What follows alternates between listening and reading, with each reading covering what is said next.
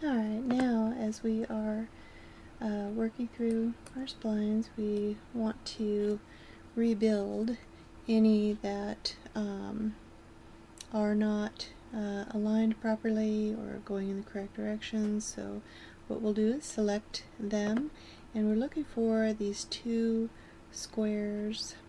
One square when you open not the solids, and that tells us where that spline actually begins.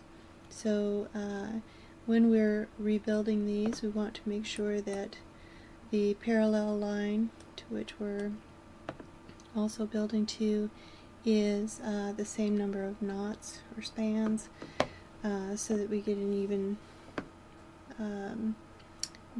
mesh. So this one appears to have 4, this one appears to have a few more. So what we'll do is we'll go up here to rebuild curve. We're using uniform. Ends 16 is a bit much, so we'll go to maybe 6. And cubic, we don't need to keep our original. Rebuild that. I'm getting an error, nothing was selected to rebuild. Okay, so it's not recognizing. We just need to select that. If that happens to you, it's good that these things happen so that you can know how to get out of them yourself. Okay, now that that is rebuilt, we'll check it, and it has nice even spans. There are 1, 2, 3, 4, 5, 6, 7, 8, 9. Let's try that again. Rebuild curve. 6 spans. And keep original. Rebuild. Okay. We'll do the same to this one so that they are the same. Okay, let's check it. Okay. Attribute editor.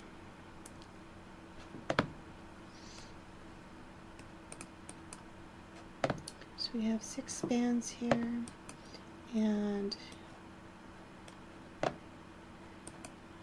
we have 6 spans here according to the attribute editor. Alright, so, and they are going in the same direction. So now let's check these. We have 1, 2, 3, 4, 5 spans starting from the top. We have 4 spans here, and that's really a bit much. We do have a feature on this particular car. It's a pipe that comes out of the side. So we do want to build in enough resolution where we don't have a problem later on. You can add resolution when this is converted to polys, but the more resolution that we add at this point, the better. We don't want to go overboard because that can become a mess also, but it's sometimes difficult to judge when you're just starting out. But the more you build with the NURB surfaces, the more you'll get an idea of how much resolution you need to build in at this point.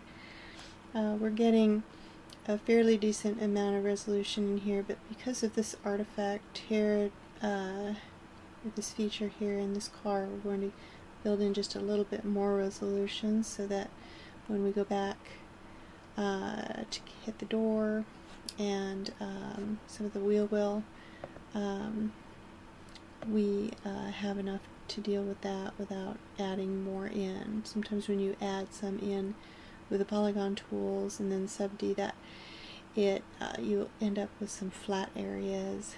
A little bit is okay, but we're going to try to judge this as best we can along the way. So again, we're going to rebuild our curves, and I'm just going to put in, let's do 4 here, and again here. Okay, so let's check that.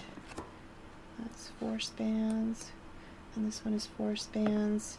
So this one is ready to go. If we select in order, Shift key down, and we'll come up here to our NURB surface tool. Okay, surfaces, and because we're doing a 4, we've selected 4 sides around here in order. We'll do that again with Shift key. We're going to use the boundary and surfaces.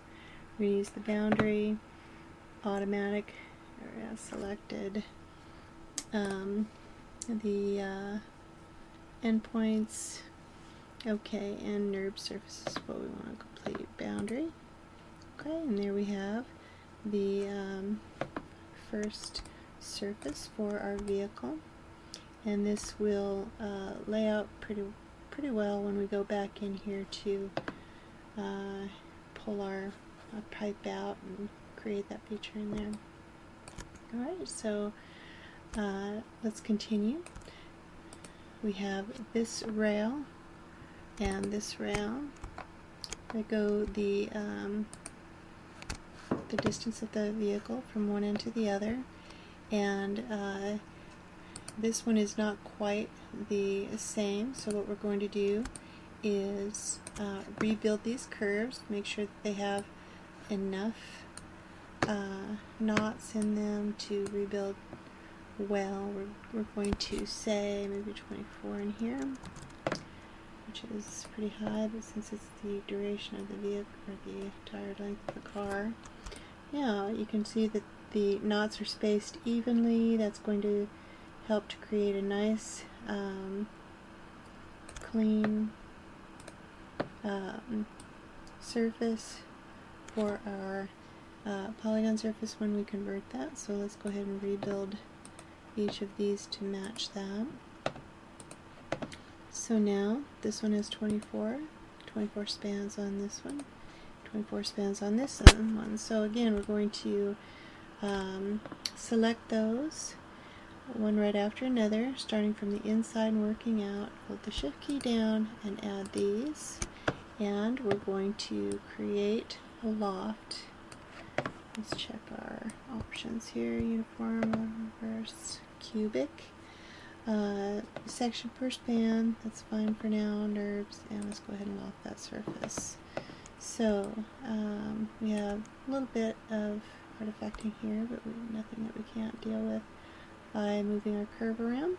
So you can see that this surface now is created, and we will continue working our way around this vehicle to get all of our surfaces created, and from that point we can convert our surfaces to polygons, work with some of our polygon tools, and develop that in a way that when we 7D our surface, then we will have the best deformation. So you can see how quickly you can lay in a really nice, beautiful, organic feeling surface for your vehicle, especially if you're doing a curved, beautiful curved surface on a race car. You can get some really nice quality surfacing there to start with, and I'll show you how to maintain that as we go. Now, one very important thing that you need to know is when you are going through here to edit your curves, you want to make sure that you delete the history, so forth, because when you actually create your lofted surface, your curves, you'll want to maintain your curves because, and the history on your curves on your surfaces, because you can easily go in here then and manipulate this surface, change that curve, and you'll have your surface deforming as well. But you do need to maintain your history on that. So that's the advantage, one wonderful advantage of working with NURB surfaces for things like vehicles. I used to use NURB surfaces for creating all my characters because I had a really big library, and it's great to be able to create the initial step of your characters in NURBS, because it's independent of resolution, and you're able to convert that to low res or high res depending on the needs of your character. But to store those in a library for personal use is very powerful in increasing your production times for any job that you're doing that requires this type of work. Very easily come in here and manipulate the surface and create something different entirely. Alright, so I'm going to pause here and continue to work on my curves, and I will come back when there is more to see. One other thing that I wanted to show you really quickly is we just did half the car, so that'll save us half the time. We're going to take all those curves from the top of the vehicle, and I'm just going to Control G to group those, and I'm going to duplicate those, Control D on that, and I'm just going to scale those over, and then grab each one of those and attach.